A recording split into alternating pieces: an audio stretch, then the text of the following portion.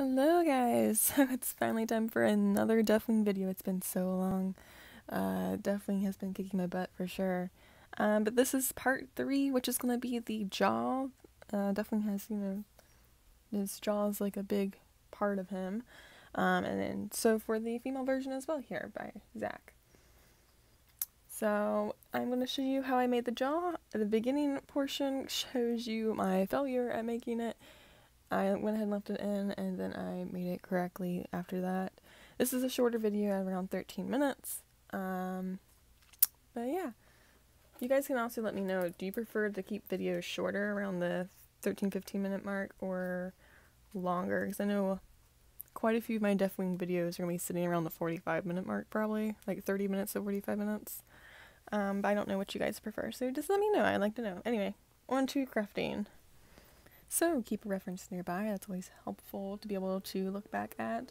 Sometimes I'll use my phone, but since I was using my phone to record, I like to keep it printed out. Also, it gives me a bigger image to look at. So here I'm trying to make up the little shapes, because Deathwing's jaw has like these individual bits that come together here. Here I am using 2mm craft foam, because my original plan was to do a 2mm craft foam base and then sandwich it in thermoplastic. I ditched that later, but this is still the basic idea. This is where I made the pattern and whatnot. So, I'm showing, I take my pattern, I mirror it, so then I can glue it together to get that little sharp edge, plus the little, the top points kind of curve in towards the face, so that will do that as well. And also, whenever I glue two pieces together that are mirrored like this, when I want a sharp edge, I always give it a beveled edge. So when I glue it together, it has that sharp edge there, which I'm trying to kind of show here. So I glued these together to get just that shape. So I kind of just worked in sections, because there's kind of like 7 parts that come together, and then I glued them all together later. But I worked on them individually at first. And you can see one of these off on the right hand side. The one at the top there is more pointy at the bottom, and I just did that because that piece is going to be the center of the jaw, right in front of the chin, and I wanted it to get that more of an angular look coming in. And here I'm getting the other 3 pieces, sections I guess, put together.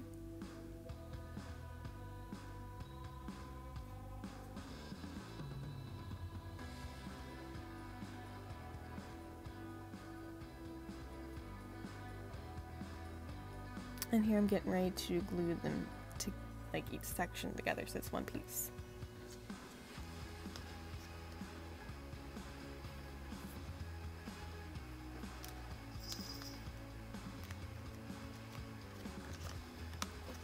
I will say when I used craft foam, when I first glued all the pieces together, it all kind of wanted to wrap in to itself, like real tightly.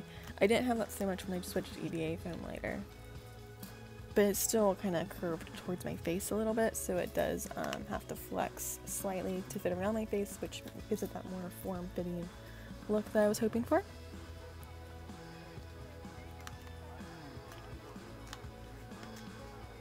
But I just left this part at regular speed to show gluing it together, because I feel like I always put everything in a time-lapse speed, so I thought maybe leaving some sections at normal speed might be a little helpful. Yeah, I'm not gluing these all the way up the sections. Once it gets to the point where it curves inwards towards the face, that area is not glued together, because those are all separate parts there. But you can see it curves into a circle. Just the craft foam does that. But it'll sit something like this once it's on the face. Not like that though. So the plan was to cover this in thermoplastic. I am still very new to thermoplastic. This cosplay is my first project with it, and trying to cover the whole thing in Thebra and get it to look right. It wasn't working for me. Like, I know a lot of people do that and it works just fine. I was going to use the sandwich technique. Like here I did this much here, and at first I thought I kind of liked it, and then I decided I didn't. So I'm starting over now with, I believe I am using 4mm. Yeah, 4mm EVA foam, high density. And I'm using my same pattern from before, as you can see here. And I'm making sure all the edges are basically beveled except for those little sides where each section gets glued together. I left that flat or a 90-degree cut on those areas so they would sandwich together better. But like the top area, the bottom area, and then the area where the two pieces that are mirrored go together, those are all 45-degree cuts. So I'm trying to show here. So this one side that I'm about to cut right now was kind of awkward because where the top doesn't connect to other piece, I wanted that to be a 45-degree angle, but then I twist down to a 90-degree angle as I'm cutting for the area that's going to be glued to another section, if that makes sense. Trying to show, you can see a little bit there, we can see its cut angle at first, and then it's not like a twist. But with the black film it's a little hard to see. But right through there, it starts at 45 and that changes to a 90-degree cut. And you see I have a little section put together here because I basically did the same thing as I did with the craft foam, but with thicker, better foam, EVA foam. And it's definitely holding its shape better too, which was a problem I had before.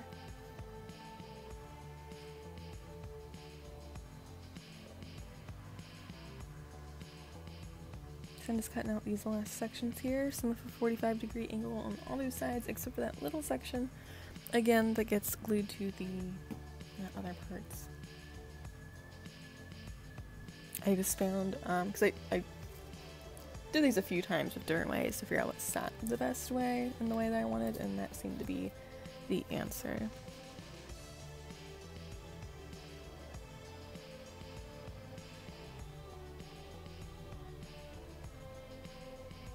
And of course I'm using contact cement to glue all the foam pieces together.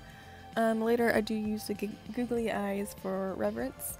Those I just super glue into place. But be sure to heat seal your foam before using googly eyes because your heat gun will melt them, I found out. Whoops.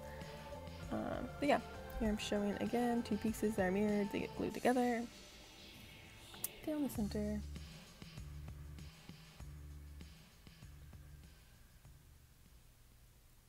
And not counting the first jaw I made that I tossed, but just counting the one here that I'm doing with EVA foam. It took me only around an hour to make this jaw together, from doing the foam here to the point where I was putting elastic on it and making a way for it to attach to my face, which I'll show later. So this was definitely the quickest part of this entire build. For reference, the breastplate, that was the last video I did, and it took me 25 hours to make just the breastplate. So this one only took an hour. So this was a nice little break to kind of break up between, I was working on the pauldron already at this point, but I had gotten to a point where I was getting stuck and I wanted a little bit of a break, so I made the jaw. And I'm gluing the pieces together now. I'm starting in those sections, the mirrored pieces. Getting those centered sharp edges together there, like this.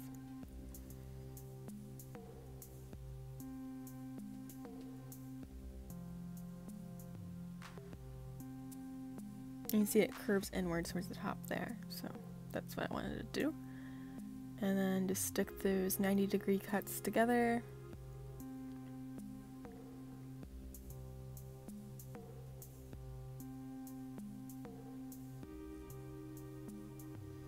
And contact cement, you do have a little bit of working time, like if it's not quite right you can rip it back off.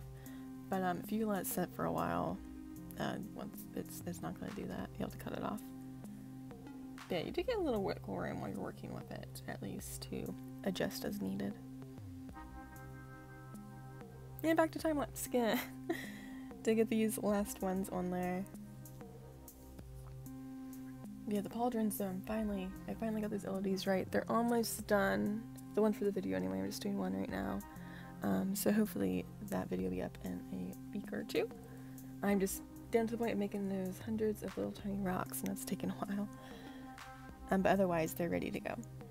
So here I'm just using super glue to glue on the googly eyes. Like I said, this will be the reference later. It's the same thing I did for the claws if you watched the gauntlet video. And here is how it looks so far. All it needs at this point is a way to attach it to the face. And I'm shaking it because you can hear the googly eyes. You can fill them with super glue if you don't want that sound, but I thought, I don't know, I just liked it, so I left it.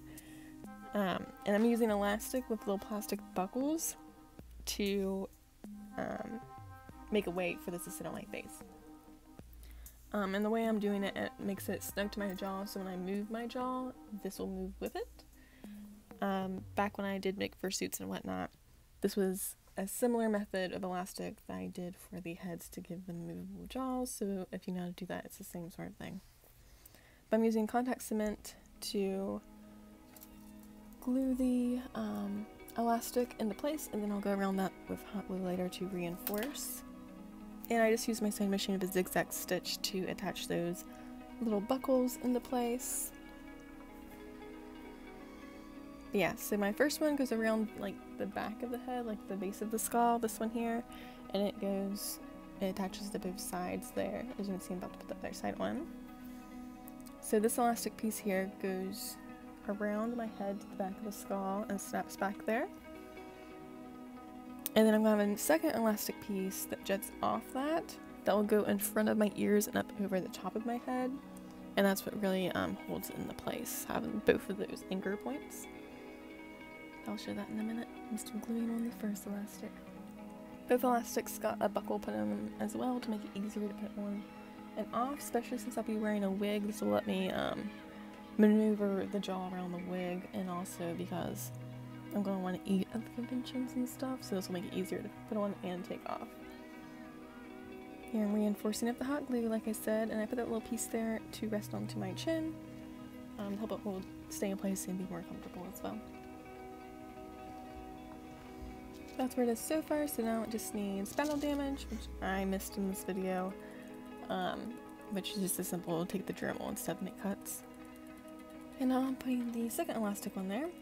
So I looped it around the first elastic there, right close to the jaw piece. This will sit right in front of the ear on me. And again, has a buckle, so it'll sit like this, and I'll show it me wearing this later once I get this sewn. Here it is. So you can see there's one that goes up in front of my ears, over the top of my head, and then one that goes below my ears and around the back of my head. So it anchors it right to my face.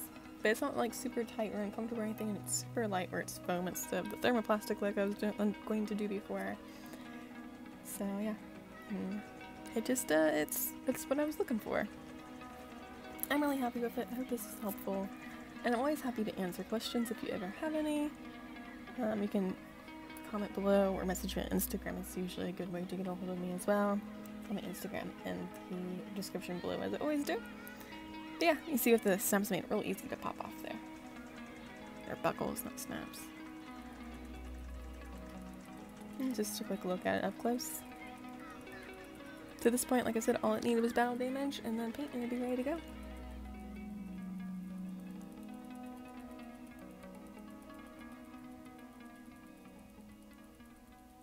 But you can find my links below. I'll have links to the materials I used. The elastic, buckles, and googly eyes were all actually from Walmart, but the foam was from TNT Cosplay Supply, I believe, or it might have been Cosplay Crafts. I'll look and put a link below for that. And then contact cement again and super glue I both get from Walmart. And I'll have links to my social media below, where you can follow my progress. Every day that I work on my Deathwing cosplay, I always upload to Instagram, at least on my story, if not an actual post. And I have a story highlight showing all my progress there since I've started. So if you want to follow along, you can follow me there. And if you ever have any questions, you can ask me too. Thank you so much for watching. I'll see you in the next video.